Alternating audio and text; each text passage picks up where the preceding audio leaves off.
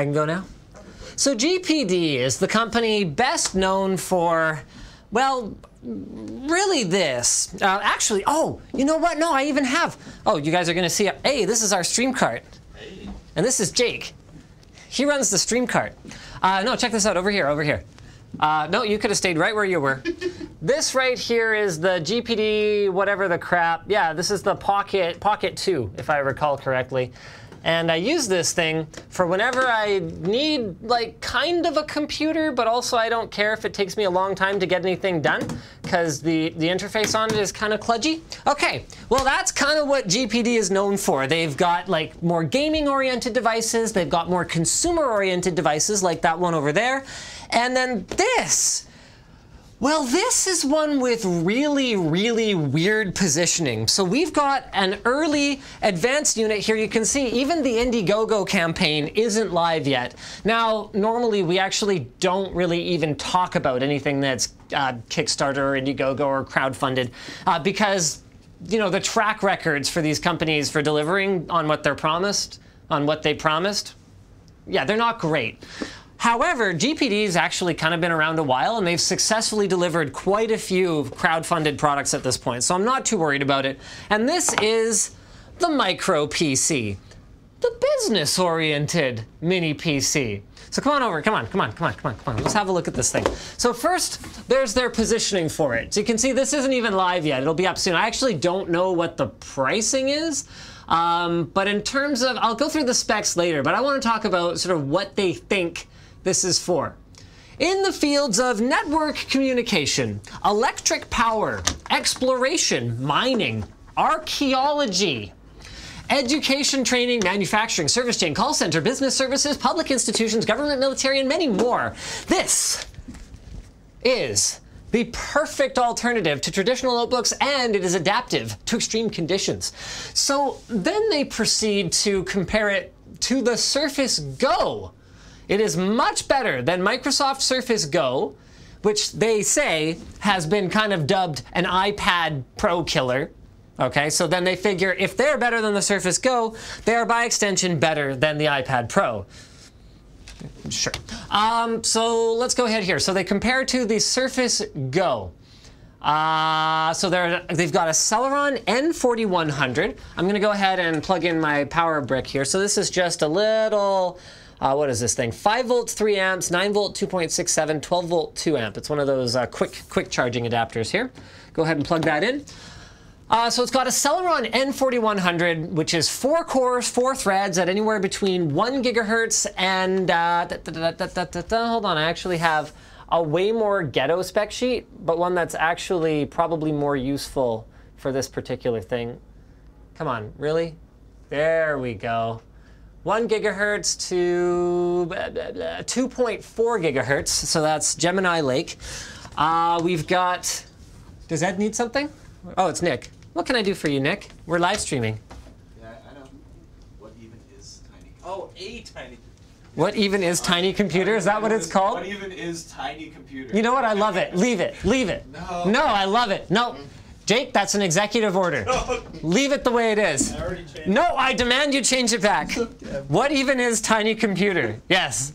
Okay. Yeah. Oh, beautiful. Good work. Good work, Jake. I have way too much fun with these live streams. It's great. All right. Let's boot this thing up. Right, I didn't run through the specs. So it's got 8 gigs of LPDDR4. Oh, wait, really? No, 4 gigs of LPDDR4 memory. It's got 128 gigs of M.2 storage, not NVMe, mind you. Just regular SATA M.2 storage. It's got AC wireless. It's got, you know, I mean, I don't know. This is only a 720p display, but it should be noted that at this size, honestly, that doesn't really matter. Like, if you come in and have a look at this thing, like, it looks quite sharp. Like, here, if we bring up, let's just bring up a browser. Oh, we do have another browser. Oh, thank goodness. 1 second here. I'm sorry. Yeah, if we bring up a browser here, we'll go ahead and have a look at some text. Like, it looks pretty good. Not as good as their devices that I've seen before. In fact, I believe the one over on my desk actually has a 1080p screen, or it might even be 1920 by 1200. Don't quote me on that. But it's definitely usable. It's got Gorilla Glass 4, but unlike everything else I've ever seen from these guys, it does not appear to be a touchscreen. So you are actually expected to navigate on this thing like this.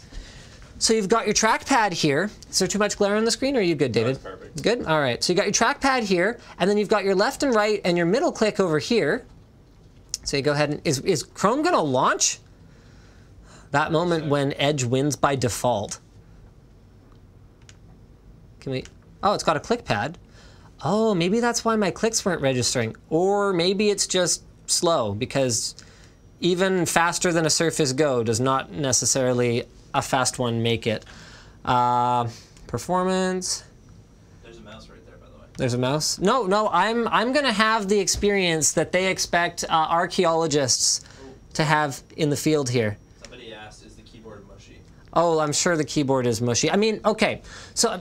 Give her some clicks. Okay, what is going on here? It keeps kind of misregistering my clicks. One thing to note is that I don't want to judge it necessarily too hard based on its state right now. This is a pre-production unit, but also I do have to say, GPD, that you could have done probably a slightly better job here of, oh, yeah, it's a little mush-tastic. Okay, can you look away while I enter my password? That moment when you're live streaming and yeah, I'm good. Nice! I like it. Good work, David. He's got sass. This is why we like Mr. Gauthier. Let's go ahead and expand this. What is going on? It keeps registering phantom clicks. Like, are you messing with me? Is there a wireless dongle in here? There might actually be, but I'm not messing with you. Okay. Is there a where did it go? No, I took it out. I took it. I think I took it out. You didn't lose it, right? No, I don't think so. Okay, that's good. See, it's a, okay. All right. Just okay. I did Try to. this. Let's try to reset it, you know? Just chill out. Okay. All right. Somebody says, does it run Crisis? No, it doesn't run Crisis. It doesn't run Crisis. Okay. Okay. Okay. All right. Well, they're gonna need some time to sort out that trackpad thing for sure. If it runs anything like that, I will not be impressed. Let's go ahead and have a look here. So our CPU, now, originally they spec'd this thing for 6 watts, but we actually just got, Jake just installed it today, some kind of like a firmware update or something, BIOS update? Something like that. They called it an EC update. An EC update that's going to increase it to 10 watts, which means we should see actually like pretty decent in performance. So we've got 10 watts, 4 threads up to 2 point whatever gigahertz, 1.1 gigahertz base, it actually says here. And why don't we start with a good old-fashioned Cinebench, right? Mm-hmm. Let's do it. We got a guy saying that was percussive maintenance. Percussive maintenance, yes. That is what we were going for. And don't worry, I haven't forgotten to get back to the keyboard with you guys, but I want to see this Cinebench run, and let's face it, this could take a little while, so now's a good time to get started on it.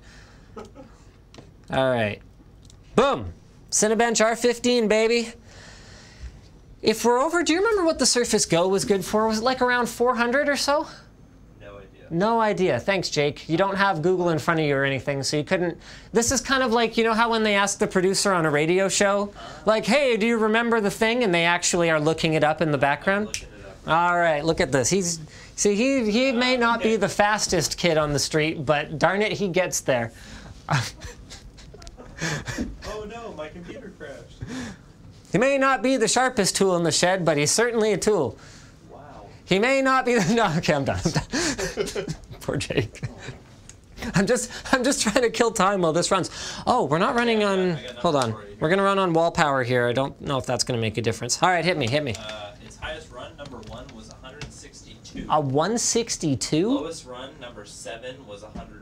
All right. So that's a pretty low bar, anywhere from 120 to 162. With that said, The Surface Go was 1.6 gigahertz, by the way. this is not some impressive performance. One thing we should have a look at here, though, is what our CPU is actually running at. So this is nice. Check this out. We are seeing speeds to the tune of around 1.6 gigahertz turbo while we are stressing all 4 cores. And actually, I can use this opportunity to go through the I/O with you guys. So check this out. Headphone microphone jack. All right. Nothing over here. That looks like a microphone, though, so bear that in mind. Over here, micro SD, full-size USB Type A, Moving around to the back. What? What? So we got gigabit LAN. 100 megabit. It says gigabit on the spec sheet. Oh, weird. I plugged it in, it was only 100 megabit. Okay, I'm gonna try it again. I'll try it again. Okay, so they say gigabit, but we're gonna try that. We've got 2 more USB 3 Type A's, a USB 3 Type C that also acts as a power input, HDMI. Oh yeah, and this is also compatible with hubs like this. So you could add full-size SD and all this other crap to it with just one connector. I love USB Type C. HDMI out, and is that an RS-232 serial connector? So given the market that they're targeting, that actually makes a ton of sense, because if I was out in the field and I wanted to connect to some archaic piece of scientific equipment, or even a modern piece of scientific equipment, because a lot of it still uses a serial interface, I could totally do that with this thing. Now, mind you, there are USB to serial dongles, so it's not like you would have to buy one of these. It's just one of those sort of all-in-one kind of creature comfort things that I could definitely get behind.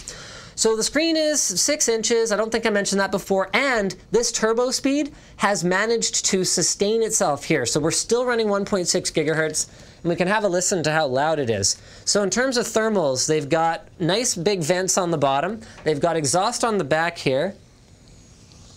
Can you hear it on my mic, Jake? Oh, God. Okay, sorry. Well, I want it to be representative of like what it's like. I mean, it's not super loud. Like if you can turn the fan off. Yeah, listen with, you can turn the, oh, that's right. So I've seen this feature on their stuff before. I'm not going to do it during the Cinebench run, but there's actually a switch on the top here where we can turn the cooling fan off, and I suspect that would also probably dial back the CPU to more like that 6-watt limit, and we'd probably see around 1 gigahertz sustained. I'm guessing. Don't quote me on that. All right, we're just about done here. The suspense. I can hardly wait.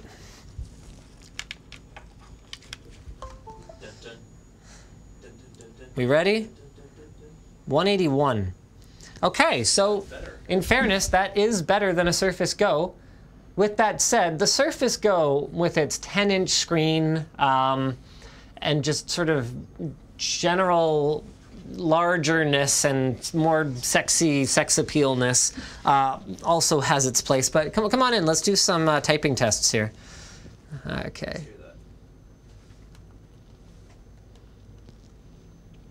You know what, Jake? I'm gonna try to touch type. Oh man. Okay, so I'm looking here. I'm looking this way. Can you dictate to me, please? Oh wait, no, first. No, I like my dictation. You'll dictate. Don't worry. You'll be the dictator. I wanted to output to this instead. Can it be a Tumblr ad spot?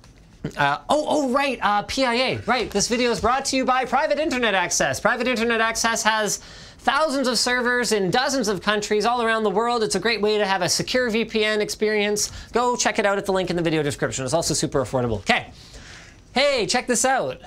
So, I'm gonna touch type. Dictate me.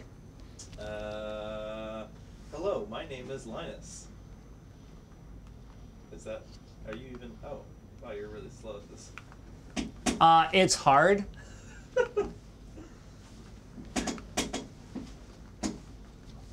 I really like eating. Hey, I got hello. And NT is just like a slight offset from my. You should try again. It got a little rougher later. Okay. I like eating burritos. Oh, hold on. Oh. I do like burritos. I like eating burritos, but I much prefer pinto beans over black beans. And today they didn't have pinto beans. This is a really long sentence. You're not even close. Hey, what do you mean not close? I got burrito. Burrito? Why so many spaces? It's hard to tell if I'm hitting it. Oh wow, that space bar is horrendous. Okay, come on in, you guys. Come have a closer look at this. So the spacing of the keyboard is not great, because even though, to their credit, they've actually managed a fairly standard layout. So the enter key, backspace, shift-ish, there's an up arrow there that's sort of in the way, are all kind of where they're supposed to be. But even, just keep looking at this, it's fine, I'll be right back. But even if we contrast it to their own previous mini PC attempts, the ability to like actually put a finger on each one of the keys is severely hampered. So if you have a look here, like, can you get a close-up shot there to show how many keys my 4 fingers are covering, even all completely close together? Can you see that? You got that? Because I've got a 4 to 5 ratio here. Rotate it a little bit more towards me. Yeah, how's that? You like that 4 to 5 ratio here? And bear in mind, of course, too, that while my fingers are a little bit like thick, sort of, compared to their length, my hands are pretty small. So you are not going to have a better time. So this is the kind of device that you can pretty much take for granted that you are not touch typing on. You're basically, like, you can tell they kind of intend for it to be used like this. Da da da da da, and then in an emergency, if I need to enter some text, I could be like, okay, I'm filling out this field report. You know, like, that's kind of the extent of the text entry you're doing. I think for a lot of people, how do I say this without coming across the wrong way, people who are old enough to be my parents? I think for a lot of people, this would actually be faster than inputting on a smartphone. But for myself, I can definitely type faster on a touchscreen than I could on this. Like, there's no question.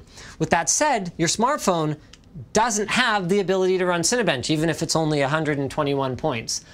So there's a lot of things that you just flat out wouldn't be able to do without a full, x86 processor, your full web browser, and even support for, really anything. So one of the things that we queued up to do here is, here, actually, let's fire up IDA. And then, yeah, we're going to fire up Rocket League. Heck yeah. Not that that's going to make me any better at Rocket League. You know what's really funny? I often use playing on keyboard as an excuse for sucking at Rocket League whenever we demo it or whenever I have to do it in B-roll or whatever else. And Jake's on to me because I think he knows that I'm actually just terrible. So he provided me with an Xbox controller to ensure that there's no excuse for me. Now, in fairness to me, though, I actually do not know the controls on keyboard. I just also don't know them on controller, which is something that I had always left off when we were having these kinds of conversations. So, computer summary. What do we got here? Computer name? No. What am I looking for? Oh, all right. We can get our temperatures and all that kind of cool stuff. How many people are watching right now? 14,000 on YouTube. Someone on Flipling. Thanks, guys. 1,000 people on Twitch. Hope you guys are having as much fun as we are. By the way, WAN Show's not canceled today. Saying pre-recorded. This stream, what? Really? Yeah, this guy. His name is quote_if_fla. Pre-recorded, eh? How do you like them apples? This WAN Show's not canceled. We wanted to do this stream like 4 hours ago, and then it got delayed. It got a little delayed. All right, you know what? I'm not gonna bother stress testing. Let's just hit it with Rocket League and see what happens. Hold on, I'm gonna plug this in. I love the I/O though. Like, it just has everything. Do they still not believe me? It's just like, everybody's like, calm down, calm down. And the guy was like, sorry, man. Look, we only pre-record when we feel like it, okay? So, come on. Actually, we've only done it, I think, probably like 3 times where we've pre-recorded WAN Show. Once was when we were on vacation somewhere, and then another time was when WAN Show fell on Christmas Day or something. Like, it just wasn't reasonable. All right. Press any button to start. Oh, wish me luck. Is this not pairing? Have you paired this? No, I just... You didn't pair this. That would be interesting to the stream. Thank you for that. Do you know how to do it? Yeah, I know how to do it. It's just, if you do things ahead of time, then it makes for a smoother video, especially when it's a live stream, Jake. Do you want a chair to sit on, David? Sure. Yeah, that would be a good idea. I'll kneel. Here, catch. Yes, did you see that? You missed it, didn't you? Oh, David! Behind the back catch and you missed it. That's a good throw, Jake. All right.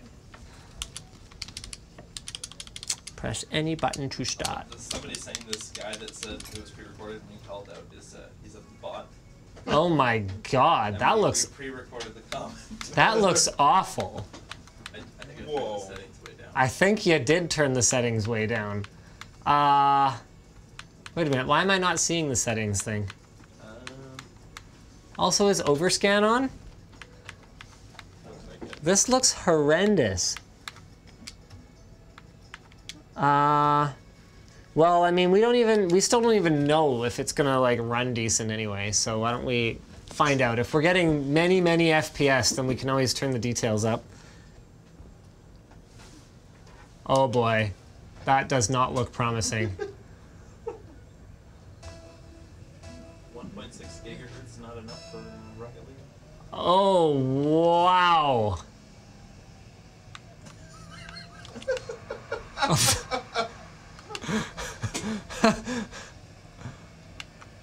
Slow motion.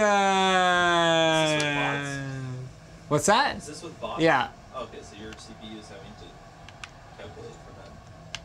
I wonder if online would be slightly better. I'm thinking maybe, probably not. Oh man, I suck at this game. He said as though there were games he doesn't suck at. Where is it? Where's the ball? Oh, there it is. Nice slideshow. This is not an amazing experience. Excuses. It's kind of, where'd it go? Oh. You know what? Conveniently though, that means that I can blame my terribleness on this bad frame rate. Oh crap. I just want one goal. That's all I want. Is that so much to ask? No one knows what's going on right now. Oh, crying out loud. Oh, I just hit it the wrong way. Wait, where is it? Oh my gosh. Terrible. Terrible. Ah! David, are you judging me right now? I'm judging the computer harder. Thanks. I appreciate that. Donald is asking, is it more powerful than Jibo? Yay! Oh yeah, I'm wearing my Jibo shirt today. Yes, it's more powerful than Jibo. Anything's more powerful than Jibo. So, you know what's interesting? Like, I didn't think 720p was that bad. And if you come in here and look at this screen, honestly, it's far more look-at-able. I guess that's just the beauty of pixel density, hey? Because if I get my face in really close, like, yeah, it looks like garbage. But if I was actually playing on the little screen, it wouldn't bother me nearly as much. Like, there's not a lot of detail there, but it's still, like, it's more usable. And actually, does it seem to be running smoother, David? Yeah. Now that's interesting. Has it kind of settled in a little bit? Because even up here looks a little better now. No, it does look smoother on here. That doesn't make any sense, though. That's weird, unless the external display is running at 30 hertz. It doesn't seem to be. No, that's 60 for sure. I'm gonna double check, just to be sure. But I am, like, very certain that this is 60 hertz. Yep. Weird. Okay. Well, honestly, I mean, is there much else for us to say about this thing at this point? So, unlike some of their other devices, this is not a mobile gaming solution in any way, shape, or form. The keyboard is really only usable from like a... there we go. From like a hunting and pecking with two thumbs kind of perspective. They definitely have some work to do on the trackpad, although like with their track record, I do have a reasonable degree of confidence that they're going to figure that out. And the form factor is not quite as slim and sexy as some of the stuff that they've done before, but I can kind of understand it based on that they intend this for a very different use case. Really, the selling point for this guy is the I/O. So if you need that video output, remember Type-C can be converted to anything, including like VGA out. If you need serial and you need something that's just kind of like throw in your bag and like go, and you think there's a good chance you won't need it, but just in case you do, it's nice to have, then I could kind of see this thing's place as a device like that. Now, one thing I did promise that I was going to check before we finished here is the LAN. So Jake says he only got 100 megabit, but they do advertise gigabit LAN. So let's go ahead and see if that's a thing. It is really cool being able to hook up like a full computer's worth of I/O to it, though. Like, that's pretty sick. All right, let's go check this out. Change adapter options. Come on. It's pretty slow. Gigabit. Yep. I got gigabit. Pardon? I got gigabit. Oh, cool. So it must have just been your connection or something like that. So in conclusion, if you see your specific need for this, go ahead and back it. I personally wouldn't buy one. And this is brought to you by PIA. Speaking of things that I'd buy. PIA Private Internet Access is the VPN for pretty much anyone. It works on up to 5 devices at once with a single account. They've got apps for Windows, Mac, Linux, Chrome. I think there's like other platforms coming at some point in the future. All the platforms they support. They have a Chrome extension. Did I say that already? Sorry? PIA? PIA, yeah. Everything. Yeah, pretty much everything. They've got thousands of servers. They don't keep logs. They've got servers in dozens of countries worldwide, so wherever works best for you in terms of performance or in terms of features, like if you wanted to access, I don't know, BBC video, let's say, for example, then you'd want to set your location to the UK. And you guys can check them out at the link in the video description. PIA is affordable and high performance. I mean, what else is there to really say about it? Back when we were switching our PIA endorsement, we really shopped around, and PIA stood out to us as just having a really long track record of not just good performance and good customer service, but also just caring about the privacy of their clients. So go check them out at the link in the video description. So thanks for watching, guys. If you disliked this video, you can hit that button. But if you liked it, hit like, get subscribed, or maybe consider checking out where to buy the stuff we featured at the link below. We probably won't have that. The Indiegogo campaign isn't even live yet, but whatever. Also down there is our merch store, which has, oh, whoops. Cool shirts like this one. Not like, I don't think we have this one in there. Cool shirts like that one. And our community forum, which you should totally join. That's totally an LTT shirt, actually. See, look, it says, where does it say LTT on? Here. This side? Here, LT. You're making it harder to see. Jake, come on. LTT. There you go. Okay. Cool. LTT. Should I talk to some of the super chat peeps? Did I ignore them? Yo, like one. shout out. I work at Geek Squad, where my coworkers and I have your videos on 24/7. You guys are awesome. Epic Geek Squad people. Plane, maybe? Can we get a Wancho ETA? Oh man, as soon as I can. Okay, so here's the plan. We have one more video to do. Do you have the Ulefone here? Or the Ulefone or whatever? Okay, so we're doing a video on the Ulefone Power 5. We have to shoot that today. Check this out. This is going to be our live stream next week, I think. So in-screen fingerprint reader. Ba-bow. Oh, give her a minute. Ba-bow. Oh, I wonder, does the in-screen fingerprint reader work from when you're on the, no? Okay. Let's try that a little more gracefully. Bam. Dang it, why is it locking? Stupid thing. Anyway, whatever. The point is it has displays on both sides, okay? It's that phone. So I'm thinking we'll do something with that next week. We're just, we lost it in our warehouse for a couple weeks, so we're so late to it now that I don't know if it justifies a full dedicated video. You guys can feel free to let me know in the chat if you disagree, if you'd like to see it get the full review treatment. But it's the Vivo Next dual screen or whatever they call this thing. But yeah, so I gotta go do that Ulefone thing, and then I think that's it, and then Wancho, right? Yeah. Heck yeah. So we'll see you guys there.